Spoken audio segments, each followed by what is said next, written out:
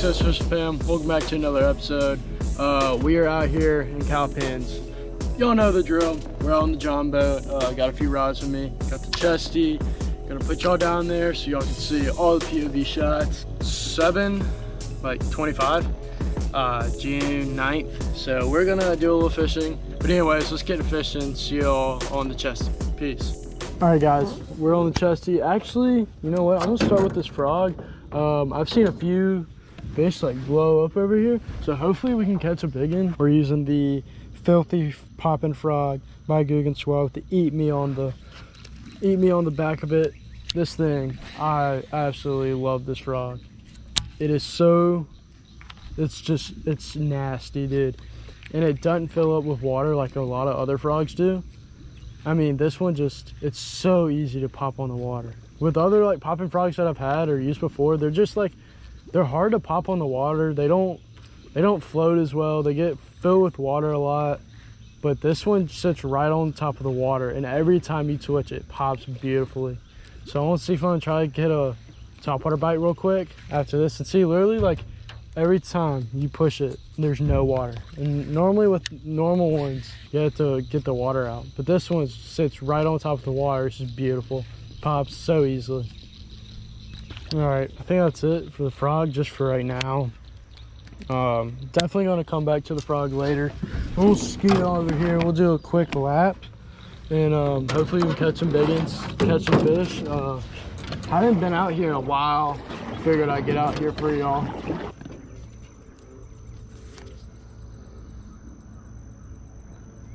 So yep, that's what we're doing.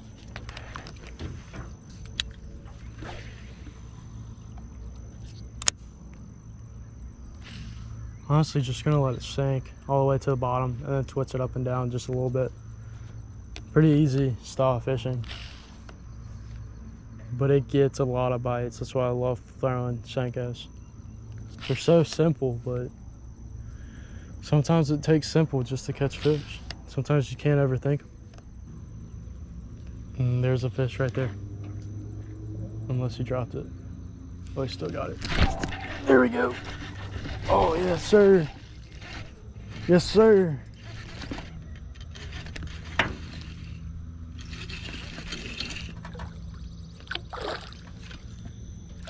Oh, that's a nice one. Yes, sir, baby. On the Weightless Senko. Okay. All right, Jimmy. Jimmy Neutron. Okay. All right, son. Dude, that's a slab, baby. Right in the corner of the mouth. It came right out. That's a nice, probably I want to say a pound maybe. I don't know. I'm terrible at guessing weights, but that's sick. Got one. RIP my thumb. Just took a absolute beating. But hey, like I said, sometimes simple does the job. And there is a prime example of it. So that's 2 fish on the Weightless Senko. If it ain't broke, don't fix it, right? So hey, just cast right back in there. See if we can catch another one. That was a good size one. I felt that one too.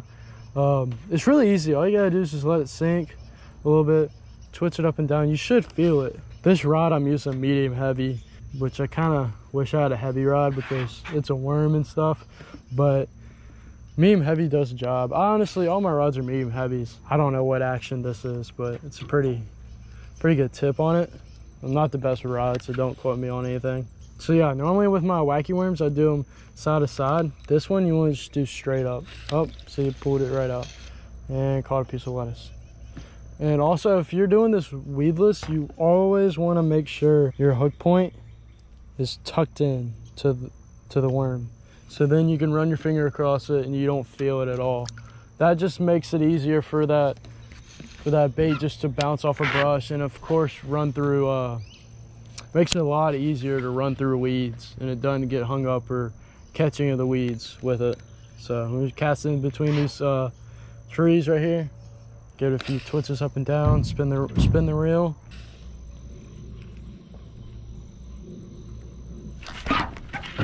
Oh my God, that one caught me off guard. I was checking my finger.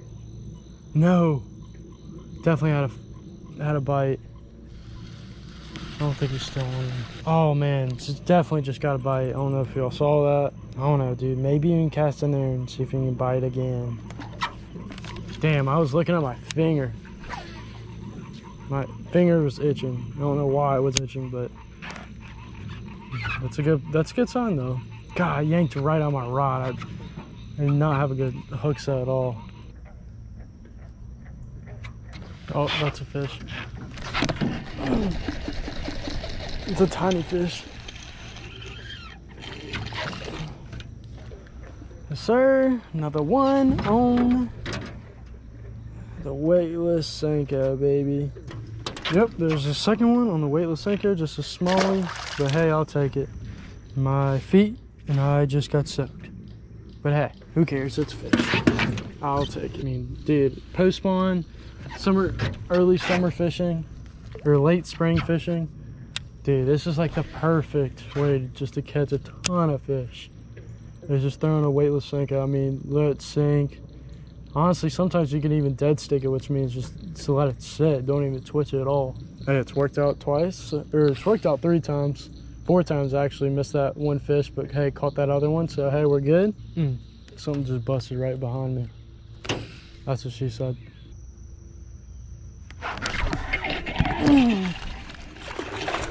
Yes, sir. Yes, sir. Yes, sir. No one's seen it on the live, but I don't care. Ow. Son. Ow. Son. Calm down. Calm down. All right. Calm down. Yes. Dude. Aight, chill now. Yes, sir. Yes, sir. Ain't nobody even seen it on the live. Man, right when I put the live on, man, no